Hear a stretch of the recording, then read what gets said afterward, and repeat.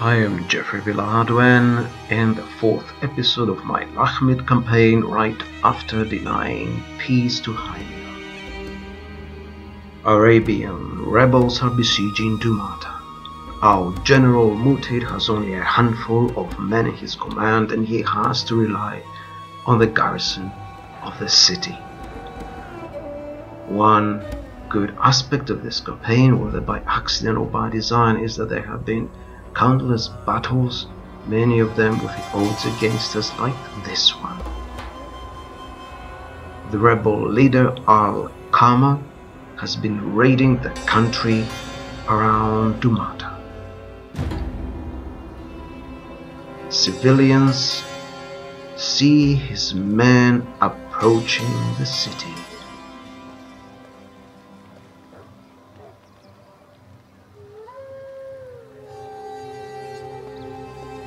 They alert the garrison.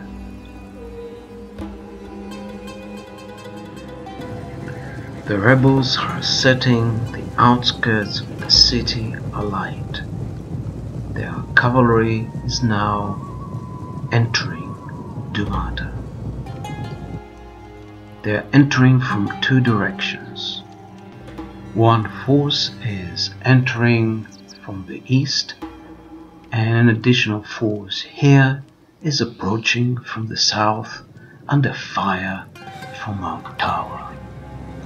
The group of rebels approaching from the east head straight for the governor's palace in the center of Dumatha. They come under fire from our missile units and have to fall back.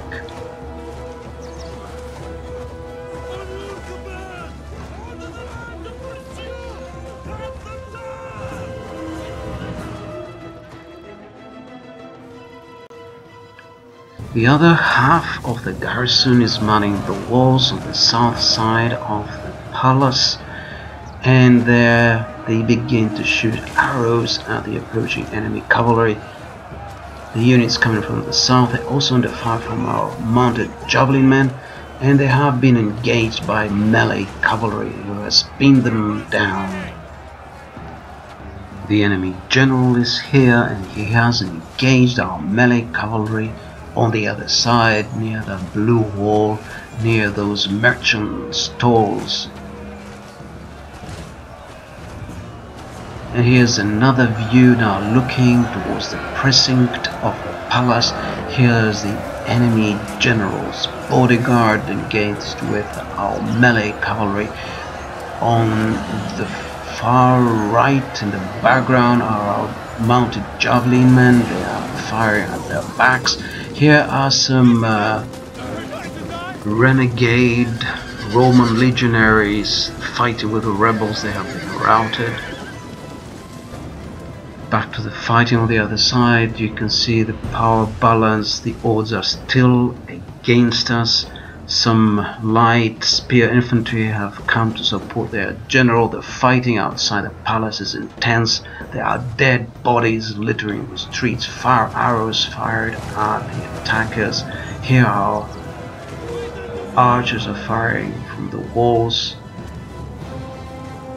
Enemy armored camel cavalry is attacking us. Where did they find this heavy armor?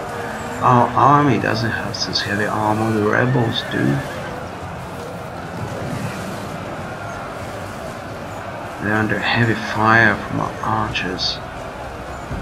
And the streets are littered with dead men and dead horses. And finally the enemy armored camel cavalry are in trouble. They begin to run away. Now they seem to be on the retreat.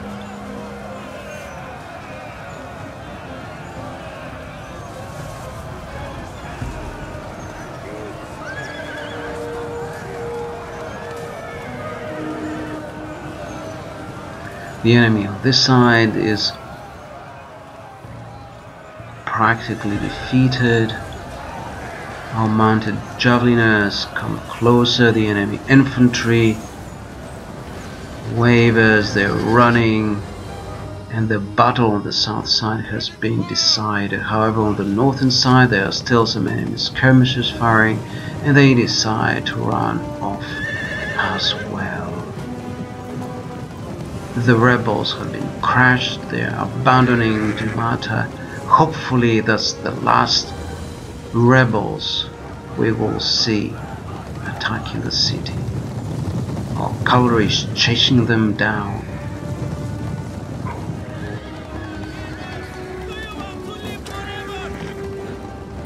And lo and behold, something we had forgotten about. The enemy had 8 ballistae. They are now firing at our cavalry as they are chasing the routed infantry.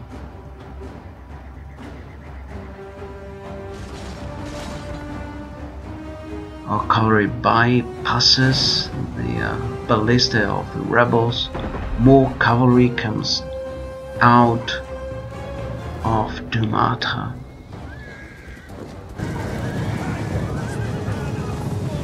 They also bypass the ballista, and then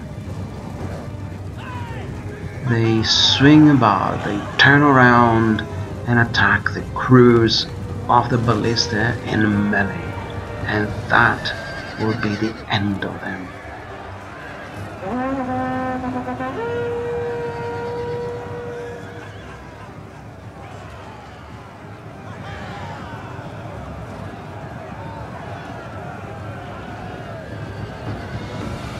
So the enemy rebel crews are now running, they are being chased by our cavalry. They seem to be decent runners, it's hard work to keep up with them.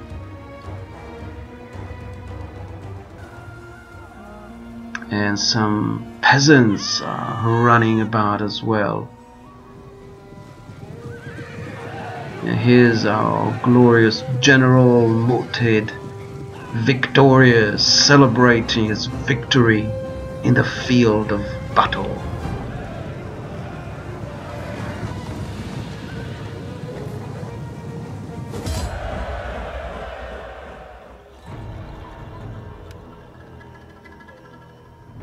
So that was a relatively easy victory. We only lost 140 men. The enemy army of more than 1,000 men have been destroyed, and Dumatha once again has been relieved from another attack.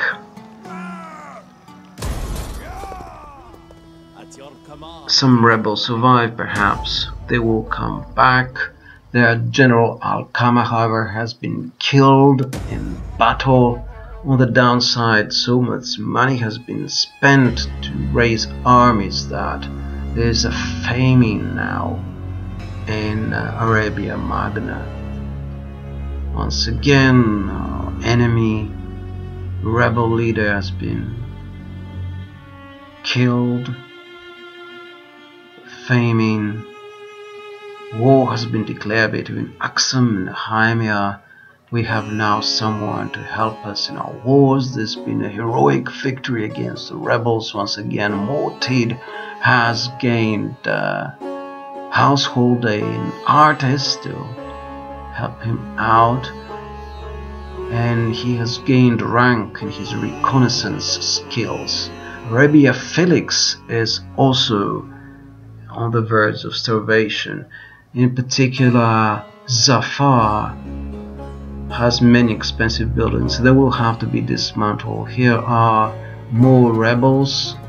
There have been rebellions around Zafar from Haimea rebels. Constant, continual rebellions. Our king had to march out several times to quash these rebellions. We have very few friends, perhaps by design or by chance. Perhaps that is how the campaigning AI works. We have practically no allies. We have one trade partner. And Dumatha is besieged once again. The rebels have come back. I will not show this battle, it wasn't as difficult as the previous one. The rebels were once again defeated. A decisive victory by the heralds of Aliatu, and our General Mortade is once again victorious. A decisive victory.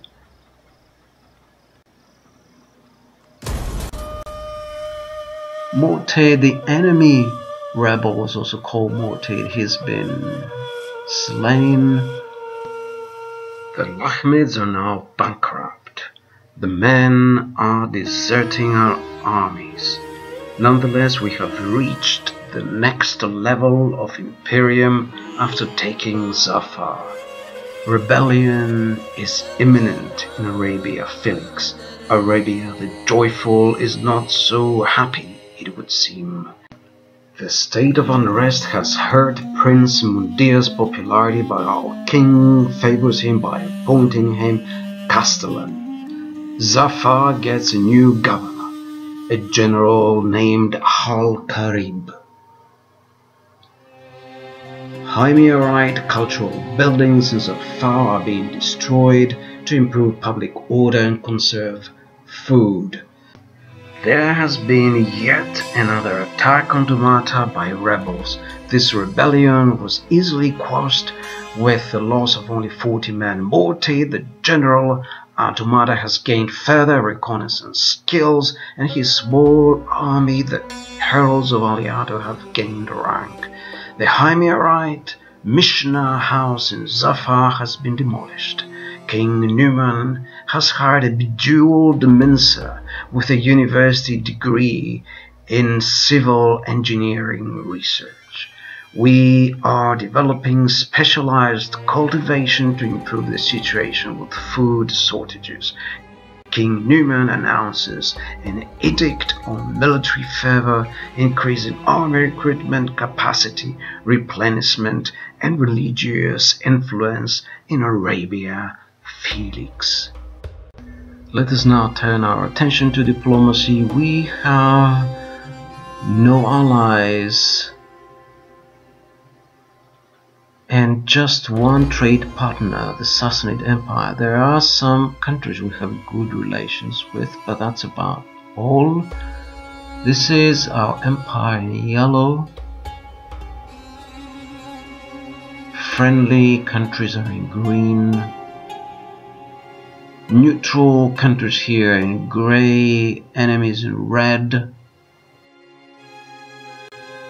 And so in brown are the regions owned by us. In red is our public order, not as good as it could have been. Here's the religion situation. We have a lot of Eastern Christianity mixed with other religions. The food situation is not great, especially in Arabia Felix. Fertility is dire. After all, we're in the desert. And that was the end of episode 4. Thank you for watching.